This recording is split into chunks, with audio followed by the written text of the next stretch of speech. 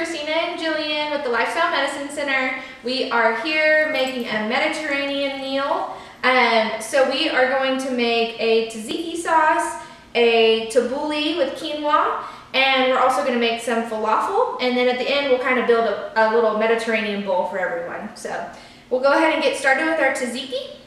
Okay, so in this bowl, I should have showed this on camera, but I have half of a cup of grated cucumber. So all I did was I took half of a cucumber, grated it, and then I put it in some paper towels and I wrung it out so that it was really dry and I got this nice consistency.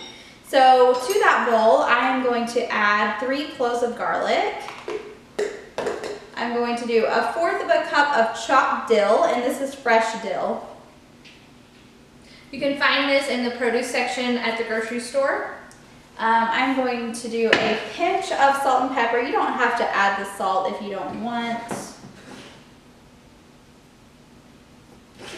I'm going to add 1½ cups of unsweetened plain coconut milk yogurt.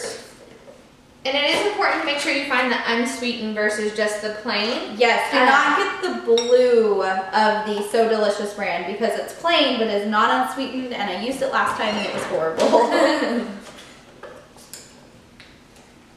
I didn't even think to look at the sugar content. I didn't realize that there was an unsweetened and a sweetened plain. Okay, and then we are going to put the juice of 1 lemon in. Make sure you don't let the seeds get in there like I just did. And we did find the So Delicious, the unsweetened was actually at Natural Grocers. They don't have it at H-E-B. I'm not sure about Albertsons, but they do have it at Natural Grocers. So it's something you can find locally. Okay, was that everything I was putting in there? I believe so. I'm gonna rinse my hands off. So we're just gonna stir it up.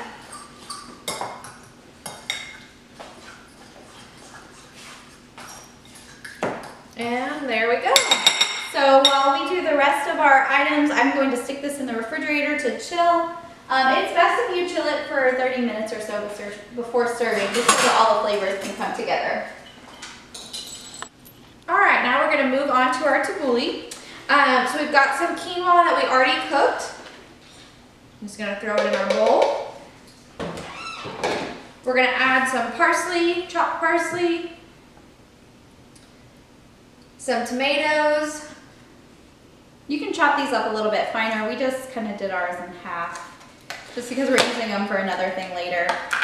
And then our onion. Garlic? Garlic. You really can't go wrong here. I mean, you could kind of, Are we squeezing a lemon on top? where you're gonna squeeze the whole lemon on top.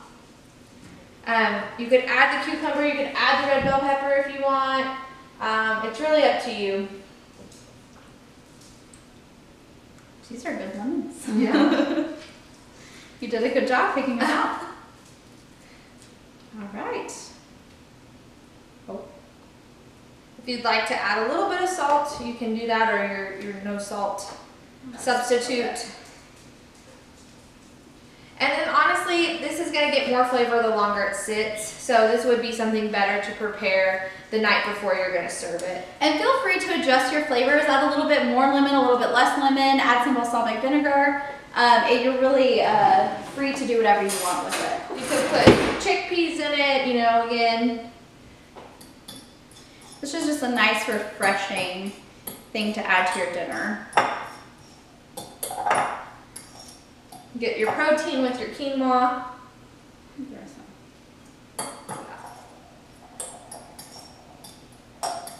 All right, here we go. Here is our tabbouleh.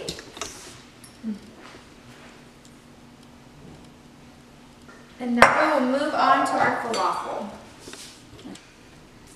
Okay, so now we are going to make our falafel. It's pretty easy. We've had 2 cups of dried chickpeas soaking overnight in water.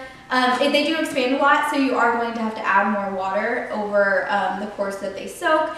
Make sure to do this step rather than getting canned chickpeas because it tastes so much better and the texture is better. So we are going to start by adding 2 cups of those.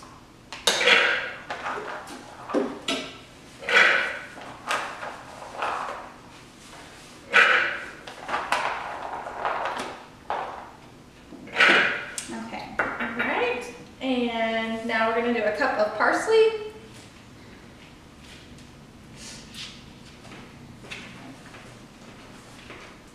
Okay. And 1 cup of onion. 3 cloves of garlic.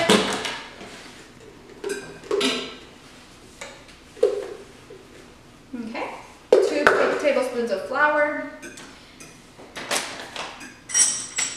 And with this one, you can kind of play around with the amounts.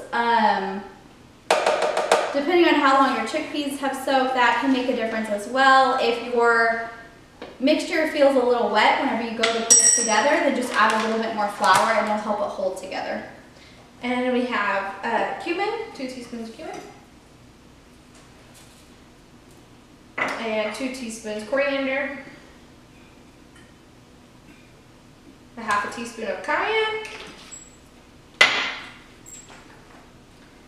And if you need a little bit of your salt substitute or salt.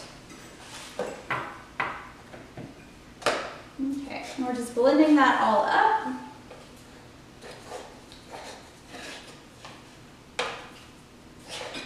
No lemon or anything like that in there? Okay, great. We're going to go ahead and roll our falafel into balls, kind of, sort of. So whenever you're blending this, you want to make sure that some of it's a little bit pasty, but there is some grit to it because that's going to give you your texture. But the paste helps it hold together. So as you experiment, you'll kind of get more familiar with what you want it to look like. But I am just going to take it and form it into, some people like balls, some people like little patties. I prefer the little patties. So just mold it and then stick it. I use a silicone baking mat. I've done them in the air fryer before. I just prefer the baking mat because I can do more at one time. My air fryer, I use my Instant Pot and it's not very big. So we're just going to continue to put these on our pan, and then we are going to put them in the oven at 425 for about 20 minutes, just until they're a nice golden brown and crispy on the outside.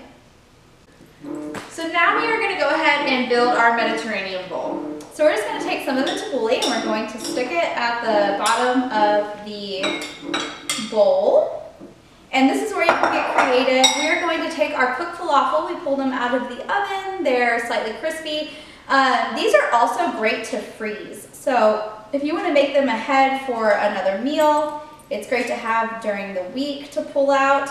You can stick these in a pita and have them as a sandwich. You can do a bowl like this. You can just eat them by themselves. They're really, really versatile. And they're packed full of protein with all those chickpeas. So we're going to add some cucumber, some bell pepper, some tomatoes. We will stick a little bit more of our parsley in there. Okay, we're just going to go ahead and put some of our tzatziki on top. And there you go, our Mediterranean bowl. So I'm just going to go ahead and put this here so you can get a shot of it. You can throw some Kalamata olives on top. That would be really good. And this is just a great nutrient-dense way to stay full. This is going to last you all day long and get you in lots of protein and lots of fiber. So, as always, thank you so much for joining us. You can ask any questions you have below in the comment section. You can email me at jillian.tate@midlandhealth.org, or you can call us at 221-LIFE or 221-5433. Thank you so much. We hope to hear from you soon. Bye. Bye.